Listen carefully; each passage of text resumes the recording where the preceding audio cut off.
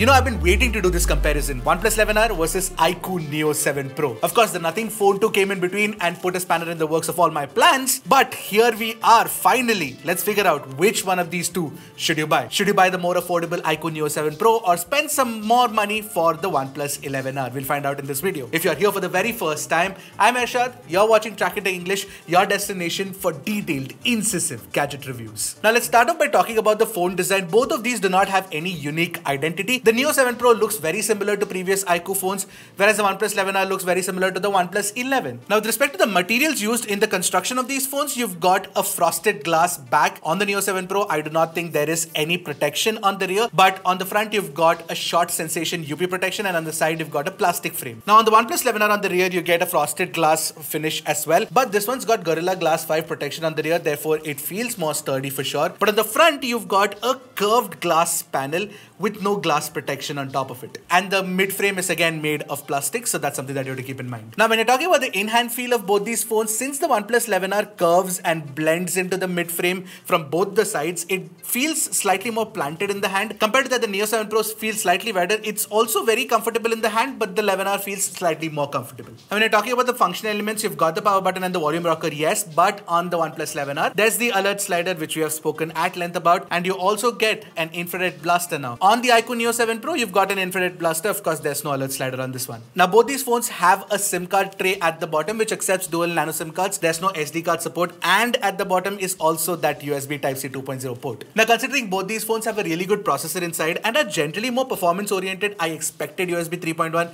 because then it becomes easier for you to, connect to a larger monitor and maybe then play games or do HDMI streaming as well. Now, at the bottom, you also get a single speaker grill, which doubles up with the earpiece as a stereo speaker setup on both the phones. By the way, I should mention this, the iQOO Neo 7 Pro also comes with IP52 rating. The OnePlus 11R doesn't have any official IP rating. Now, overall, when you look at it, if you've got the curved screen, better in-hand feel, and the alert slider on the OnePlus 11R, you've got an IP52 rating on the iQOO Neo 7 Pro, and also you've got toughened glass protection on the front. So basically, there's nothing really separating the two. I feel that when I'm holding the OnePlus 11R in my hand, it feels slightly more premium. That's about it, but otherwise, nothing separating the functional elements of the design of these phones at least. Now, the OnePlus 11R has a 6.74-inch curved AMOLED panel. It's got a refresh rate of 120Hz and a touch sampling rate of 360Hz as well. More importantly, it's a 1.5K resolution panel, so it's got a much denser pixel density as well. On the contrary, the iQOO Neo 7 Pro has a 6.78-inch AMOLED flat panel, which is a full HD plus panel, and it's got a 120Hz refresh rate and 360Hz of touch sampling rate as well. Most of the parameters are matched, but it's a flat panel. That's one thing that you have to keep in mind. So when we tested the display side by side, HDR content or HDR tuning is done way better on the OnePlus 11R.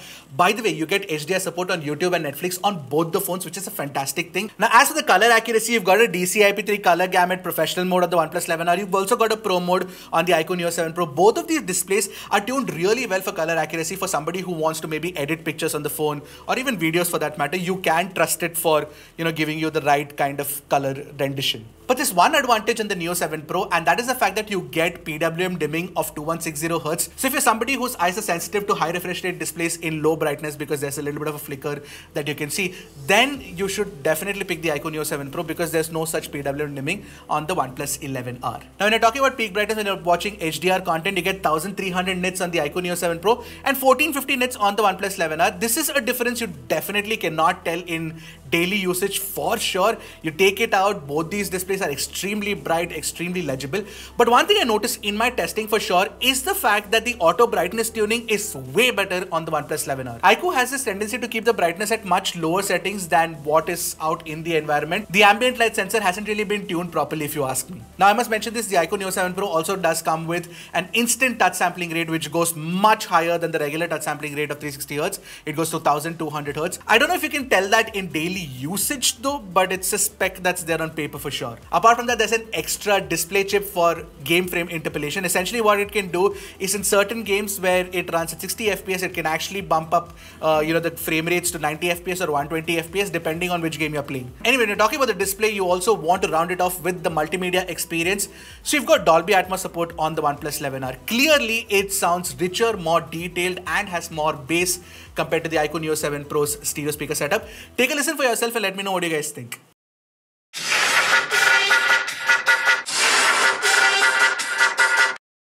Also, one more thing is, if you're an audiophile like me and if you use a pair of truly wireless earbuds that supports high resolution Bluetooth codecs like LDAC and LHDC, both these phones work with these truly wireless earbuds absolutely fine, no problem there. Overall, when you look at the display, I feel that the display is slightly better tuned on the OnePlus 11R. Of course, it's a curved panel as well, so a lot of people might think that it feels more premium in the hand as well. I'm not really a fan of curved panels per se. I like the flat panel on the iQOO Neo 7 Pro, but I still feel that the OnePlus 11R has a slight bit of an advantage when it comes to the display experience.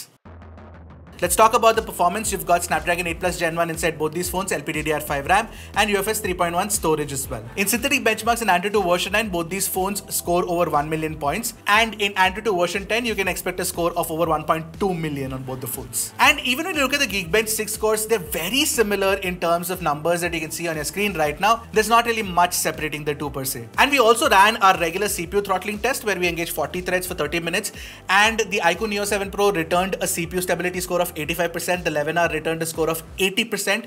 Anything above 80% is very, very good. So again, nothing really separating the two. But in our 3D Mark wireless test, the iQOO Neo 7 Pro does tend to throttle the GPU performance when you're continuously pushing it for performance compared to the OnePlus 11R. So of course, the OnePlus 11R did have a better GPU stability compared to the iQOO Neo 7 Pro. Now these are synthetic benchmarks, but in our real life Genshin Impact gaming test, where we game for 30 minutes continuously, we noticed that the average FPS was very similar on both. But the 11R did get slightly warmer than the iQOO Neo 7 Pro. Now this is something that we noticed with the 3D Mark wireless test as well. Essentially, iQOO stays slightly cooler, but it throttles more compared to the OnePlus 11R, which lets it become slightly hotter, but it doesn't throttle when you're playing continuous gaming sessions. When you look at the performance tuning of both these phones, they're almost equally matched, and especially when you're looking at gaming performance, both are really, really good. And in everyday performance, if you're looking at it, the way the software has been tuned, I feel that Oxygen OS on the OnePlus 11R is slightly smoother, slightly faster compared to the iQOO Neo 7 Pro.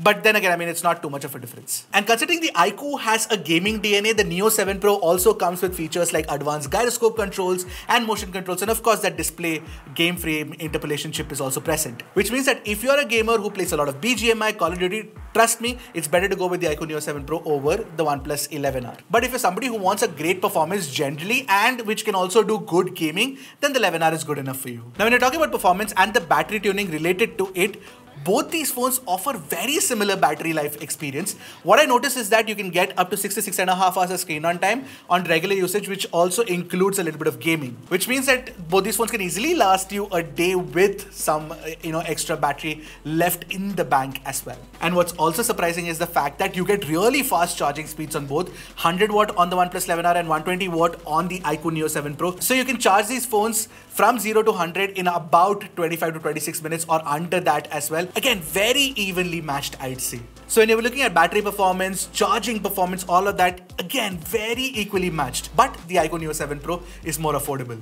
Again, I have to underline that. Now talking about network performance, 5G performance on Airtel and Jio is fantastic on both. I have absolutely no problem. Of course, Jio has been acting up lately. There's been a terrible performance here in Pune at least. I've had like a lot of call drops on 5G especially, and the 5G performance was not up to the mark.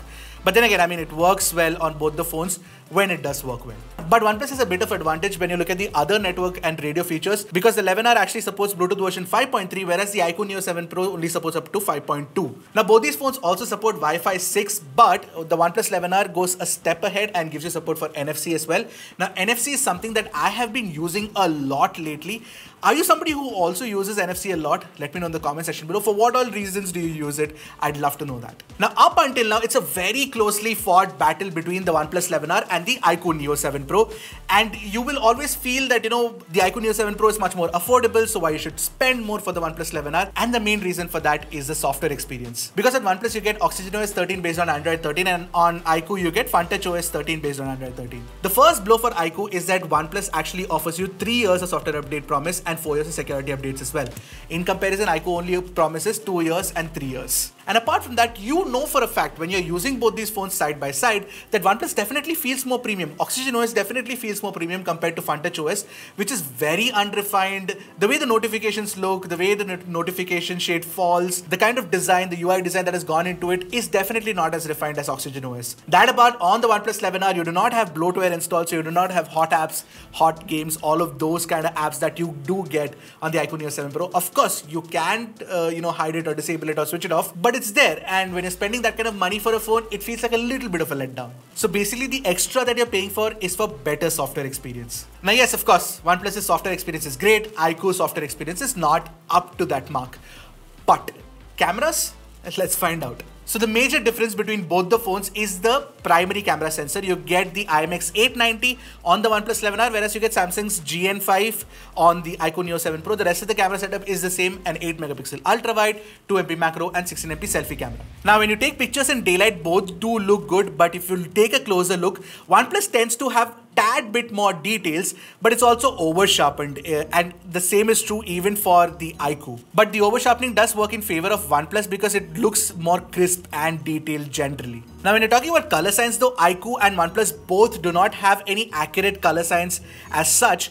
Both have punchier colors, but iQOO is even more punchier compared to OnePlus. iQOO has a little bit more contrast, which definitely helps in the favor of the whole scene that has been recreated out here. Also, one area where iQOO clearly beats OnePlus is in HDR processing, because it uses Vivo's HDR processing, and you can see that the shadow region has better details, and the highlight has also been controlled well, which is very impressive. It's not like the OnePlus 11R has bad HDR or anything, but it's just that iQOO does it slightly better. Now, if you're shooting your friends or your family members, and if you're shooting it in even lighting conditions, both do not offer great skin tones. In fact, they're very inaccurate. If you want good skin tones, you will have to spend more money for the Nothing Phone 2 or something like the Pixel 7a or the Pixel 7. Now, if you look at the 11R sample, the skin tones are generally off, and it has a tendency to add a little bit of a whitening effect. On the contrary, on the Neo 7 Pro, you do get that red skin color, which is the biggest concern for many camera algorithms. Now, when you're shooting against the light in HDR situation, OnePlus brightens the overall image, and the color of the shirt is completely different from what it actually was. And apart from that, it also adds bloom around the face, which has been a problem with most OnePlus phones.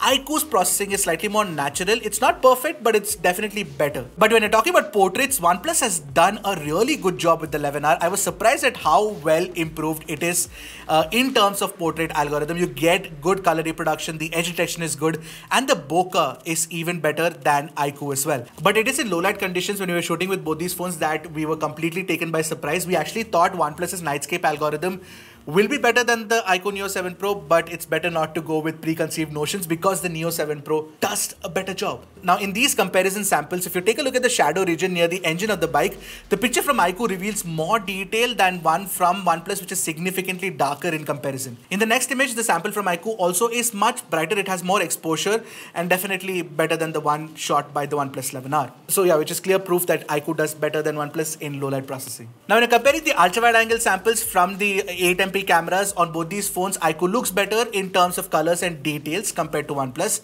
Even the HDR processing is much better compared to OnePlus. When you're shooting ultra wide angle pictures, what you're looking for is color science consistency, and both these phones do not offer any good color science consistency, so it's off when you're looking at the pictures shot using an ultra wide and primary side by side. In low light, once again, the night mode on iQOO does a slightly better job compared to OnePlus, so you do get slightly brighter pictures, brighter ultra wide angle pictures from the Neo 7 Pro compared to the 11R. In selfies, you'll notice that the skin tones are much better and closer to true to life on the iQOO Neo 7 Pro compared to the washed out colors of the OnePlus 11R. Not only that, the iQOO sample also looks sharper and has more details as well. And when you're shooting against the light in a more harsh condition, iQOO's image once again has better colors and skin tones are better than OnePlus 11R as well. So overall, when you're shooting selfies in daylight, whether you're shooting against the light or in even light, the iQOO Neo 7 Pro's processing is generally better than the 11R. In fact, even in selfie portraits, iQOO proves to be better than OnePlus in terms of the colors, the details, the bokeh and the edge detection. Low light selfies, on the other hand, are kind of bad on both, but since the OnePlus 11R can take night mode selfies, the image definitely looks much brighter than the Neo 7 Pro. Now, both these phones also have a 2 MP macro camera, which I don't think anybody needed or wanted. They could have just used a better resolution ultra wide angle camera and used it for macro pictures, but then again, they will persist with it for some odd reason because then they can pad the specs they look okay. The pictures look okay. Now you can shoot 4K 60 FPS videos using both the phones, and the stabilization is generally better on the 11R compared to the Neo 7 Pro. But the Neo 7 Pro's dynamic range performance is better than OnePlus, and the colors are slightly more punchier compared to the washed out look of the 11R. Coming to sound recording, the OnePlus 11R sound recording quality is much better. Also, the OnePlus 11R captures higher bit rates as well. Overall, I feel just because it has more details and the stabilization is good and the sound recording is good, the 11R is better suited for video recording, but HDR performance is slightly better on the Neo 7 Pro. This video sample is shot using the iQOO Neo 7 Pro and the OnePlus 11R. This video sample is shot using the iQOO Neo 7 Pro and the OnePlus 11R. Now, using the ultra wide angle camera, you can only shoot 1080p 30 FPS videos on both the phones. Again, OnePlus has slightly better details than iQOO and the stabilization is better as well. Now, in low light video, both are equally bad, but iQOO has a super night mode which drops the resolution down to 1080p 30 FPS. What we noticed is that it does bring out a higher ISO and therefore there's a lot of noise as well in the footage. In comparison, if you did actually shoot 1080p 30 FPS video in night using the OnePlus 11R, it's of better quality compared to the iQOO Neo 7 Pro. So overall, when you look at it, clearly the OnePlus 11R's video recording capabilities are better than the iQOO Neo 7 Pro, that's for sure. I was of course talking about the rear camera still now for video recording, but you can also shoot 1080p 30 FPS videos using the front camera on both the phones. Not even 1080p 60 FPS is possible, which is a bit of a letdown for sure. Now, what we noticed, however, is that OnePlus's video quality is not as good as iQOO in terms of colors, HDR processing, or the stabilization. So if the 11R was good with video recording using the primary camera and the ultra wide angle camera, iQOO does it better with the selfie camera. So overall, when you look at the camera performance, again, it's a bit of a mixed bag. There are certain scenarios where the iQOO Neo 7 Pro really does shine and does better than the OnePlus. For example, in selfie video recording or in selfie pictures, or even when you are actually taking pictures with the primary camera in low light,